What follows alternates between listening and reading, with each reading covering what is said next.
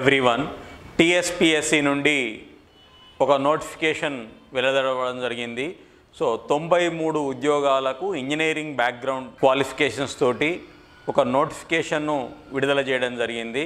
So Telangana public service commission నుండి వచ్చినటువంటి 93 ఉద్యోగాలు ఎవరెవరు ఎలిజిబిలిటీ, ఎవరెవరు అప్లై చేసుకోవచ్చు, ఎగ్జామ్ పరిస్థితులు ఏంటి, అప్లికేషన్ ఎలా అప్లై చేసుకోవాలి, తదితర డీటెయిల్స్, ఎవరు లోకల్ ఎవరు నాన్ లోకల్, సో ఇట్లాంటి కొన్ని అంశాలను మీ ముందు లెజెండ్ యూట్యూబ్ ఛానల్ ఉంచుతుంది. సో ఎవరెవరైతే ఎలిజిబిలిటీ ఉంటారో వాళ్ళు అప్లై చేసుకుంటే ఇదొక సూపర్ పోస్ట్ అని చెప్పొచ్చు. So managers in Hyderabad metropolitan water services దాంట్లో పడ్డాయి. సో మెట్రోపాలిటన్ వాటర్ సర్వీసెస్ దాంట్లో హైదరాబాద్ నుండి ఈ నోటిఫికేషన్ సంబంధించినటువంటి మేనేజర్ స్థాయి ఉద్యోగాలకు నోటిఫికేషన్ విడుదల చేయడం జరిగింది. సో మొత్తంగా 93 ఉద్యోగాలు 5 కేటగిరీలలో, అంటే ఏ బీటెక్ చేసిన వాళ్ళకు వాళ్ళ బ్రాంచ్ని బట్టి ఉద్యోగాలు కూడా సపరేట్గా ఉన్నాయి. అది సివిల్ ఇంజనీరింగ్ కావచ్చు, మెకానికల్ ఇంజనీరింగ్ కావచ్చు, సో కంప్యూటర్స్ కావచ్చు, ఇట్లా ఎవరెవరికి ఏం పోస్టులు ఉన్నాయి, ఎవరెవరు ఎలిజిబిలిటీ, దాని పరిస్థితులు ఏందనేది చూస్తే, సో ఈ ఉద్యోగాలకు మార్చి 16వ తారీఖు నుండి మార్చి 31వ తారీఖు వరకు అప్లికేషన్ లాస్ట్ డేట్. సో మార్చి 16వ తారీఖు నుండి మార్చ్ 31 మిడ్ నైట్ వరకు ఆన్లైన్లో అప్లై చేసుకోవచ్చు. సో అభ్యర్థులకు ఆల్రెడీ తెలుసు, TSPSC నుండి తెలంగాణ పబ్లిక్ సర్వీస్ కమిషన్ నుండి వచ్చినటువంటి ఏ నోటిఫికేషన్కైనా కూడా వన్ టైం రిజిస్ట్రేషన్ అయిపోయిన తర్వాతనే అప్లికేషన్ ప్రాసెస్ స్టార్ట్ అవుతుంది. సో ఎవరైనా ఆల్రెడీ OTR చేసుకోకపోతే OTR మీ క్వాలిఫికేషన్స్ తోటి చేసుకోనండి, దాని తర్వాత ఈ అప్లికేషన్ అప్లై చేసుకోవచ్చు. సో ఇక్కడ వచ్చేసి తెలంగాణలో ఉన్న జోన్లు ఇవి ఏ జోన్ పరిధిలోకి వస్తాయి, ఈ పోస్టులు ఏ ఏ కేటగిరీలో ఉన్నాయనేది కనుక చూసినట్లయితే, సో ఫస్ట్ ఆఫ్ ఆల్ తెలంగాణలో ఉన్నటువంటి 33 జిల్లాలను మనం 7 జోన్లుగా విభజించడం జరిగింది. సో దీంతో పాటుగా 2 మల్టీ జోన్లుగా విభజించడం జరిగింది. So multi zone 1, multi zone 2. So ఇక్కడ multi zone 1లోనేమో first zone, second zone, third, fourth జోన్లు ఉంటాయి. Multi zone 2లోనేమో 5th, 6th, 7th జోన్లు వస్తాయి. సో ఇక్కడ ఈ పోస్టులన్నీ కూడా ప్యూర్లీగా మల్టీ జోన్ 2కు సంబంధించినటువంటి పోస్టులు.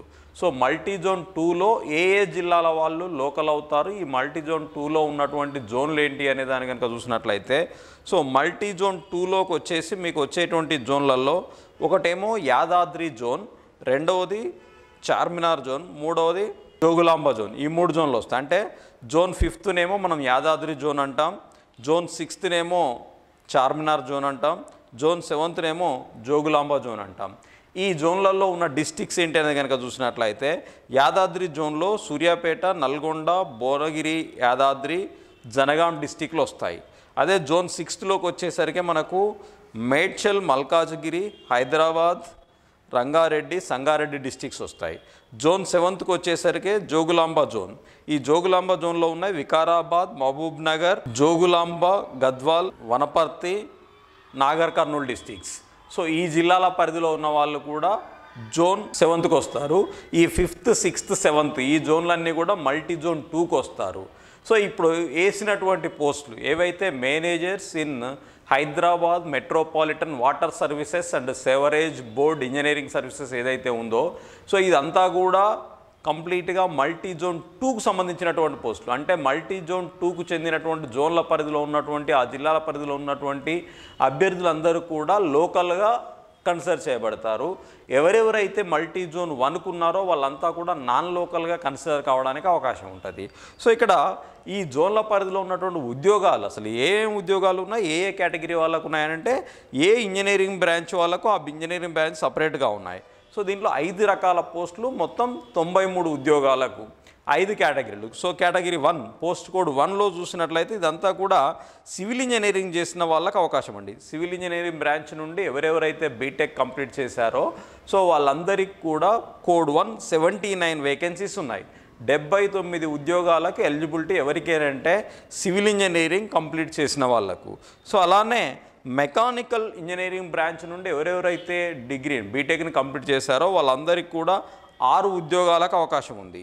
సో అలానే ఎలక్ట్రికల్ ఇంజనీరింగ్ బ్రాంచ్ వాళ్ళకు 4 ఉద్యోగాలకు అవకాశం ఉంది. So at the same time electronics and communication engineering branch చేసిన వాళ్ళకి 3 ఉద్యోగాలకు అవకాశం ఉంది. Computer science and information technology ఎవరెవరైతే పూర్తి చేశారో వాళ్ళు అప్లై చేసుకోవడానికి 1 ఉద్యోగానికి అవకాశం ఉంది. సో ఈ విధంగా మొత్తం 93 ఉద్యోగాలకు నోటిఫికేషన్ వచ్చింది. సో వీటికి ఎలిజిబిలిటీ అంటే ఎవరెవరైతే సివిల్ ఇంజనీరింగ్ కానీ, మెకానికల్ ఇంజనీరింగ్ కానీ, ఎలక్ట్రికల్ ఇంజనీరింగ్ కానీ, ఎలక్ట్రానిక్స్ అండ్ కమ్యూనికేషన్ కానీ, కంప్యూటర్ సైన్స్ చేసిన వాళ్ళు కానీ అప్లై చేసుకునేటప్పుడు వీళ్ళ వయో పరిమితులను కనుక చూసినట్లయితే 34 ఇయర్స్ వరకు ఓపెన్ అండి ఏజ్. 34 సంవత్సరాల వరకు అప్పర్ ఏజ్ లిమిట్కి ఎవరైనా అప్లై చేసుకోవచ్చు. అదే బీసీ, ఎస్సీ, ఎస్టీ వాళ్ళకైతే 5 ఇయర్స్ ఏజ్ రిలాక్సేషన్ ఉంటుంది, 13 ఇయర్స్ వరకు అవకాశం ఉంటుంది. సో ఓవరాల్గా చూసినట్లయితే ఎక్కువ పోస్టులు వచ్చేసి సివిల్ ఇంజనీరింగ్ వాళ్ళకి ఉన్నాయి. ఉన్న 93 ఉద్యోగాలలో 79 ఉద్యోగాలు అంటే ఆల్మోస్ట్ మ్యాక్సిమం పోస్టులన్నీ కూడా సివిల్ ఇంజనీరింగ్ బ్రాంచ్ నుండి ఎవరెవరైతే బీటెక్ కంప్లీట్ చేశారో వాళ్ళకే అవకాశం ఉందని చెప్పొచ్చు. ఒకసారి ఫీజు పర్టికులర్లను కనుక చూసినట్లయితే సో జనరల్గా అప్లికేషన్ ప్రాసెసింగ్ ఫీజు అనేది 200 రూపీస్ ఉంటుంది, ఎగ్జామ్ ఫీజు అనేది 120 రూపీస్ ఉంటుంది. సో అప్లికేషన్ ప్రాసెసింగ్ ఫీజు అనేది అందరికీ ఉంటుంది. ఎగ్జామ్ ఫీజు అనేది ఫిజికల్ హ్యాండిక్యాప్డ్ కానీ, బీసీ వాళ్ళకి కానీ, ఎస్సీ ఎస్టీ వాళ్ళకి కానీ ఎగ్జామ్షన్ ఉంది 120 రూపీస్. అంటే బీసీ, ఎస్సీ, ఎస్టీ వాళ్ళైతేనేమో 200 కట్టాలి, ఓపెన్ కేటగిరీ వాళ్ళైతేనేమో 320 రూపీస్ ఆన్లైన్ విధానంలో ఫీజు పే చేసి అప్లికేషన్ ప్రాసెస్ని కంప్లీట్ చేసుకోవాల్సి ఉంటుంది. సో ఇదే ఈ 31st వరకు లాస్ట్ డేట్ ఉన్నటువంటి ఈ పరిస్థితులలో ఎగ్జామ్ ఎలా ఉండబోతుంది అనేది కనుక, ఎగ్జామ్ ఏ పరిధులలో ఉండబోతుందని కనుక చూసినట్లయితే సో ఒకసారి క్లియర్గా ఎగ్జామ్ అనేది 2 పేపర్స్ ఉంటుంది. So first paper 150 marks, second paper 300 marks. So ఇది ఇక్కడ first paper 150 marks, 150 questions, second paper 150 marks, 150 questions, each question carries 2 marks. ఇక్కడ అంటే ఫస్ట్ పేపర్లోనేమో ఈచ్ క్వశ్చన్కు 1 మార్క్ వస్తుంది, సెకండ్ పేపర్లోనేమో ఈచ్ క్వశ్చన్కు 2 మార్క్స్ వస్తాయి.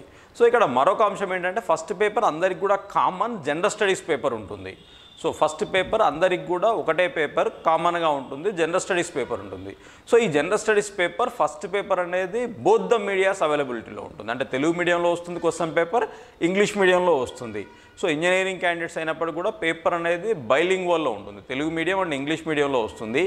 సెకండ్ పేపర్ ఏదైతే ఉందో అది ఎవరు దేనికి అప్లై చేస్తారో వాళ్ళ కన్సర్న్ సబ్జెక్ట్ను బట్టే క్వశ్చన్ పేపర్ ఉంటుంది. సపోజ్ సివిల్ ఇంజనీరింగ్ బ్రాంచ్ ఎవరైతే 79 ఉద్యోగాలకు అప్లై చేస్తారో వాళ్ళ డిగ్రీ అంటే వాళ్ళ BTech subject based question paper ఉంటుంది. సో ఆ టెక్నికల్ సబ్జెక్ట్ మీదనే క్వశ్చన్ పేపర్ 150 క్వశ్చన్స్ 300 మార్క్స్కి ఎగ్జామ్ పెడతారు. సో అంటే ఎవరికి వాళ్ళకు కంప్యూటర్ సైన్స్ వాళ్ళు కంప్యూటర్ సైన్స్ క్వశ్చన్ పేపర్ వస్తుంది, సివిల్ ఇంజనీరింగ్ వాళ్ళకి సివిల్ ఇంజనీరింగ్ క్వశ్చన్ పేపర్ వస్తుంది, మెకానికల్ ఇంజనీరింగ్ నుండి అప్లై చేసిన వాళ్ళకి మెకానికల్ ఇంజనీరింగ్ క్వశ్చన్ పేపర్ వస్తుంది. అంటే 5 విభాగాలకు 5 సెకండ్ పేపర్లు డిఫరెంట్గా ఉంటాయి. ఫస్ట్ పేపర్ అందరికి కూడా కామన్గా ఉంటుంది. Second paper only in English medium, first paper bilingual Telugu medium and English మీడియంలో క్వశ్చన్ పేపర్ వస్తుంది. ఇది క్వశ్చన్ పేపర్కి సంబంధించి. అయితే ఈ రెండిట్లో కలిపి మొత్తం 450 మార్క్స్. ఈ 450 మార్క్స్లో వచ్చినటువంటి మార్క్స్లను బట్టి సో ఇక్కడ మీకు మళ్ళీ ఇంటర్వ్యూకి పిలుస్తారు. సో టాప్ మార్క్స్ నుండి 1:2 రేషియోలో ఇంటర్వ్యూ కమ్ సర్టిఫికేట్ వెరిఫికేషన్కి పిలుస్తారు. సో ఇంటర్వ్యూలో ఉన్నటువంటి 50 మార్కులు కలిపి మొత్తం 500 మార్క్స్కు ఉద్యోగాన్ని సెలెక్ట్ చేయడం జరుగుతుంది. సో ఇంటర్వ్యూకి ఏమో 50 మార్క్స్ ఉంటాయి, ఓవరాల్గా రిటర్న్ టెస్ట్కి ఏమో 450 మార్క్స్ ఉంటాయి. ఈ రెండు కలిపిన తర్వాత హైయెస్ట్ ఎవరికి ఉంటాయో వాళ్ళకు ఉద్యోగాలు ఇవ్వడం జరుగుతుంది. సో ఆఫ్టర్ ఇంటర్వ్యూకి పిలుస్తున్నప్పుడు ఓవరాల్గా 79 పోస్టులకు డబుల్ పిలుస్తారు, కానీ కేటగిరీ వైజ్గా కూడా పిలుస్తారు. అంటే సపోజ్ బీసీఏలో ఒక పోస్ట్ ఉందనుకోండి, అప్పుడు బీసీఏ నుండి 2 పిలుస్తారు. ఓపెన్లో 10 పోస్టులు ఉన్నాయి, ఓపెన్లో 20 మందిని పిలుస్తారు. అంటే ఇట్లా కేటగిరీ వైజ్గా డివైడ్ చేసుకొని ఇంటర్వ్యూకి పిలవడం జరుగుతుంది. ఓవరాల్గా టాప్ నుండి పిలవడం కాకుండా కేటగిరీ పోస్టులను కూడా దృష్టిలో పెట్టుకొని ఇంటర్వ్యూకు కాల్ఫర్ చేయడం జరుగుతుంది. సో ఎగ్జామ్ అనేది అప్లికేషన్లను బట్టి ఉంటుంది. 15,000 కంటే తక్కువ అప్లికేషన్లు ఉన్నప్పుడు ఆన్లైన్లో ఎగ్జామ్ పెడతారు. అప్లికేషన్లు హెవీగా వచ్చినప్పుడు ఆఫ్లైన్లో ఎగ్జామ్ పెట్టడానికి అవకాశం ఉంటుంది. ఆన్లైనా ఆఫ్లైనా అనేది సో వచ్చినటువంటి అప్లికేషన్స్ దృష్టిలో పెట్టుకొని అప్పుడు బిఫోర్ అంటే 10 days బిఫోర్ అట్లా చెప్పడానికి అవకాశం ఉంటుంది. సో ఆల్ టికెట్స్ కూడా 1 week బిఫోర్ రావడానికే అవకాశం ఉంటుంది. సో ప్రస్తుతానికైతే టీఎస్పీఎస్సీ ఎగ్జామ్ డేట్ ఏమి అనౌన్స్ చేయనప్పటికీ కూడా సో నోటిఫికేషన్ అనౌన్స్ చేసి అప్లికేషన్లు తీసుకోవడం జరుగుతుంది. ఎవరెవరైతే ఈ అప్లికేషన్లకు ఎలిజిబిలిటీ ఉందో వాళ్ళందరూ కూడా ఈ అప్లికేషన్ తీసుకోవచ్చు. సో ఇక్కడ 150 మార్కులకు సంబంధించినటువంటి సిలబస్ అంతా కూడా జనరల్ స్టడీస్ ఉంటుంది. అంటే గతంలో ఉన్నటువంటి ఇంజనీరింగ్ ఎగ్జామ్స్కి ఏదైతే సిలబస్ ఉందో ఆల్మోస్ట్ అదే సిలబస్ ఉంది.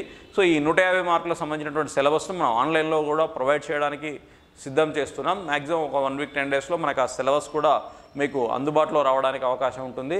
సో మీరు లెజెండ్ యూట్యూబ్ ఛానల్ని వాచ్ చేస్తే మీకు మ్యాక్సిమం సిలబస్ క్లాసులన్నీ కూడా అందుబాటులో ఉంటాయి. So please watch and please subscribe. So తప్పకుండా మీరందరూ ఈ ఉద్యోగాలను సాధించాలనే కోరుకుంటుంది. So wish you all the best, good luck.